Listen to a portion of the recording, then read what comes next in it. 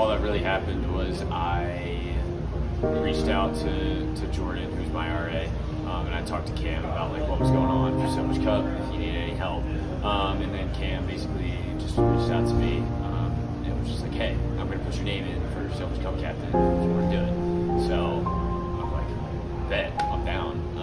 And me and my friend Jermaine ended up getting put into the Sailfish Cup captain. So we both led the pack for Rinker, I guess. I'm Cam Dangler. I'm the resident coordinator of Rinker Hall. I've been in 3 Sailfish Cups, won 2 of them. And this year I kind of coordinated what all of my RAs and captains would be doing with events and stuff. I kind of coordinated all of lip sync and got things running for dance off. Yeah, kind of just was like supervising everything. What were some of your highlights for this year's Sailfish Cup? I would say the biggest thing for me now at this point when I participate in Sailfish Cup is seeing that other people in Rinker are growing in bonds, that they're enjoying the events that they're in, enjoying being a part of the community of PBA. And in Rinker we have this thing called brotherhood, and just seeing the brotherhood grow as well.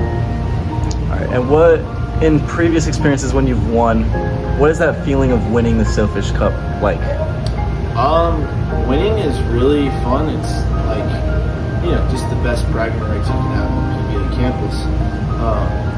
But I didn't win this year. I got second. Of course I wanted to win selfishly, but I've learned that with participating in the Sailfish Cup, what matters most is seeing community grow over winning. I mean, overall, there was a lot of different types of feelings going on, but I think the biggest feelings were definitely just pure excitement. Just excited to be able to represent Rinker and bring a bunch of people together just to do something fun. And it's definitely stressful, especially just because we brought it all down to the wire. We were up till like 2:30 Saturday night, just making props, making sure that lip sync was going to go well. We ended up winning lip sync, which was a huge dub for us. So even though we didn't win the whole thing, we were super excited that we took first place for the lip sync. And overall, I just had a great time.